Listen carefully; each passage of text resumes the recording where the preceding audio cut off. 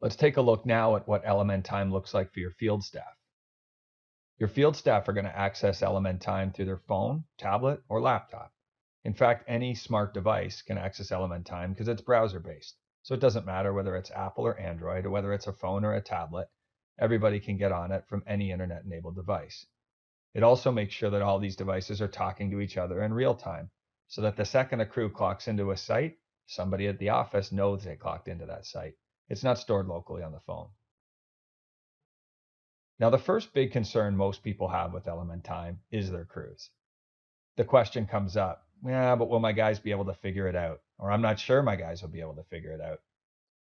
We built LMN Time for our own landscape company that employs over 125 full-time landscape staff. Now that means it had to be easy to use, both for the office and for the field. In order for it to work, we kept LMN Time as simple as possible. You'll see here as we go through the next steps that learning LMN Time should take only about 15 minutes or less.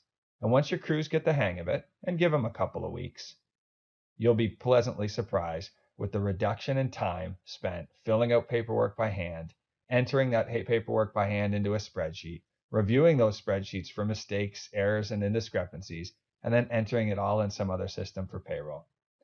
Besides, when you're entering it by hand, most companies don't have timely job site status information.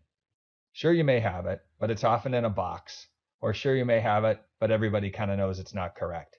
Because when you're filling stuff out by paper, the opportunity for error and inconsistencies is enormous. Everybody fills it out differently, every bookkeeper interprets it differently, and the results are unpredictable. Here I am on the LMN Time home screen for a foreman. On this timesheet, it shows me 3 timesheets they've already filled out.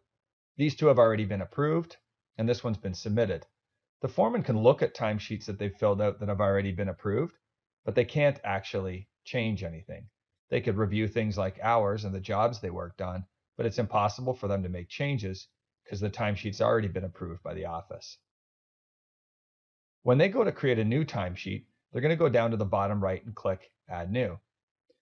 Notice that all the action buttons in LMN Time are pictures, so that if your foremen have difficulty reading or don't speak English as a first language, it's not an issue. They'll learn that the icons and the buttons do the commands they want to do. After they created a timesheet, they need to clock into their first job. Now this job might be a job for a customer, but it could also be a job at the shop. For instance, shop, setup, and load time. You can create whatever jobs and tasks you want, but it really comes down to how you estimate. When they click the bottom right Add button, it's going to prompt them to select a job from our list. Now they can pick from a list of jobs, they can search for a job by name, or they can pick a schedule. So if my crew has already been assigned a schedule, the jobs they're supposed to hit and the order they're supposed to hit them will show up here on the screen. If they're just picking from a master list, LMN Time will actually grab the jobs that are closest to them based on the GPS location of their phone. So chances are, if they're clocking in, they're going to be at one of these closest jobs. It makes it easy for the crew. Once I pick the jobs, it's going to prompt me to pick my crew. So as a foreman, you can save your default crew so that you don't have to set it every single day from scratch. But changes are easy. If Pete didn't make it in today and Mary's coming with us instead, I just simply click Pete to take him out of the crew and click Mary to stick her in the crew. Click Next to go to the task screen. Now it knows we're on the Acme Mall job doing maintenance. The only tasks that are going to appear as valid for the crews are the tasks that you set up at the Acme Mall maintenance when you set up the job. So it's impossible for crews to clock into tasks that didn't exist on the job. In fact, they can only clock into the tasks that you want to track for this job. Here I'm going to click Grounds Maintenance. And I can have different employees working on different tasks, or I can have the whole crew on the same. Click Next, and it can jump and show me some task notes. So if you've set up task notes on the job, you can literally prompt the crews with important notes about the task that's at hand and what they should do when they're there. You can do these in English, Spanish, or both, whatever suits your workforce.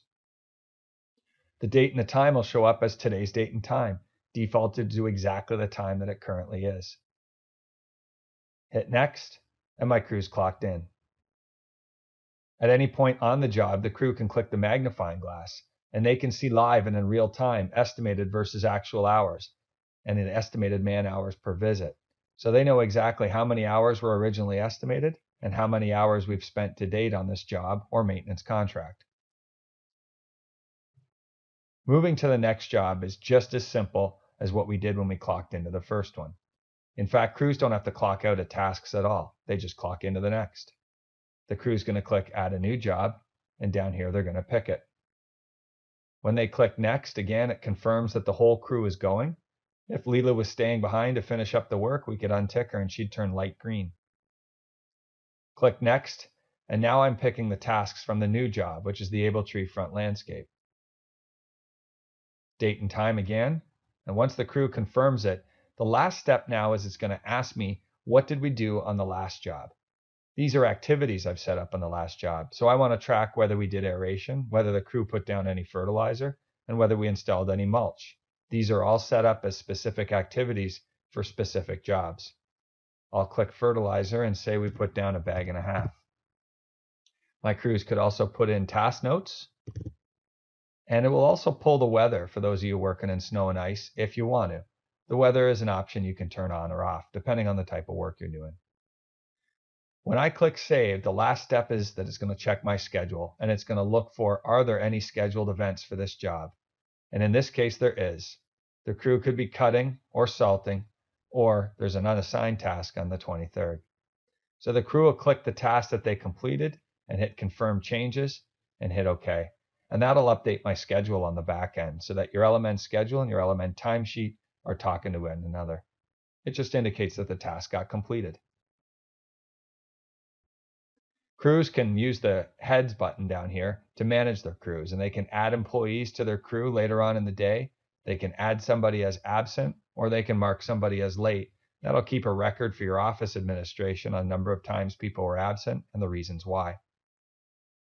Going back here, the last step for the crew at the end of the day is to clock out. They're going to do that by going to the Clock Out button. Crews can clock out everybody at once, or only some people, if just some are clocking out early and others will clock out later. Again, I'm going to get task notes for my last task, but here I'm going to move on until this button here shows Submit. Submit is the last step for the foreman each day. What it's going to basically do is review the timesheet with them, make sure everything's perfect, and then submit it back to you at the office. So when I click Submit, it's first going to ask me if we took lunch break today, and what time and how long we took it. If I don't want to take lunch break, I untick everybody, and that indicates we didn't break for lunch today. Start time and end time would appear here. Obviously, this timesheet's a very short timesheet as we just did it for this video, but their start time and their end time and their total hours, including the lunch deduction, would appear here for review. So the foreman could review it both for themselves and with his staff or her staff before submitting. Hit save and it'll say it looks ready. Are you sure you want to submit? And they click OK. Now that timesheet shows up as submitted for the office, and it'll show up on the office's timesheet approval screen so that they can review the results of the timesheet and approve it for payroll and job costing. For more information about LMN Time, check out our website at www.golmn.com.